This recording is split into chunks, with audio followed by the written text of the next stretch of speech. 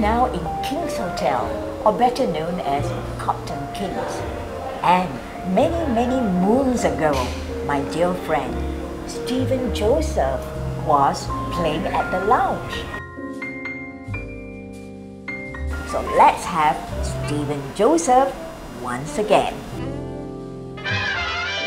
We're right here, at the reception of the church, which is very close to you, Stephen.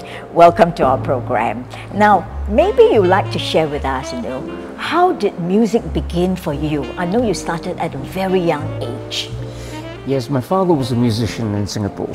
Played in the band, played the electric guitar. So at a very young age, he used to take me along to his band rehearsals. And he just sat there listening intently to music.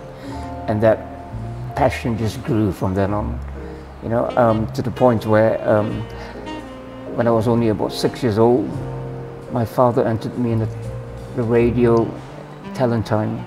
Wow! Somewhere in 1962-63 at the Victoria Memorial Hall. You also became a member of the church choir. Yes. I started off at the cathedral choir, and then a few of us moved to this novena, St. Alphonsus Church. And it gave me so many opportunities, because at the age of 17, I wrote a mass for the church. And then I composed several Christmas carols and arranged choral music for the church, and they believed in my talent. I mean, a lot of it's self-taught. I was born with 2 missing fingers. Ah! You won fame when you and your group Masquerades took part in the talent time. That was way back in 1978.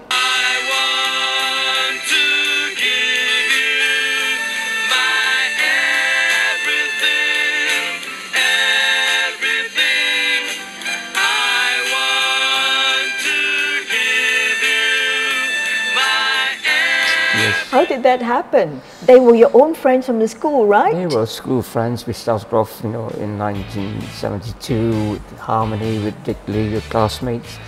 And then we carried on in various forms.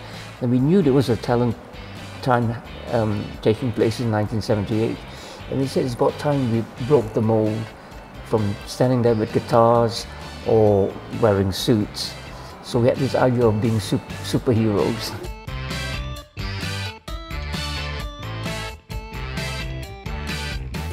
Okay. I was in art school then in Bahrain doing graphic design, so I designed the costumes. We got somebody to make them, and he went there with masks. I mean, they had to get permission as to whether we were allowed to wear masks on TV, but we did, and that created a kind of suspense. We did say that if we got to the finals, we will unmask, which we did. And although we didn't win, we came into, I think that image has lived on. And people will remember you, all the people with the masks and the capes. You wrote a very special song for the Novena Church way back in 1999. And that was for their 50th anniversary. That's right. Yes. And that song has been sung, almost every year, even during Mother's Day, I was told, All right. Tell us and share with us that composition of yours. When I wrote it, I just wrote it, and it was quite nice. I was quite pleased with it. And we made a CD so that we could share it with people. That did very well. And what surprised me was, 20 over years now, people are still singing it. As you say, they're singing it on Mother's Day. I've had anonymous letters from Australia, even from America, asking me permission to sing it at the church. And of course, they always have my blessings, because it's such an honor that something I've written at home has touched so many. I find that in my kind of darkest hours, and I'm just kind of comforted by the fact that I have this to hold on to. I think you entered the Queen's Jubilee Celebration competition.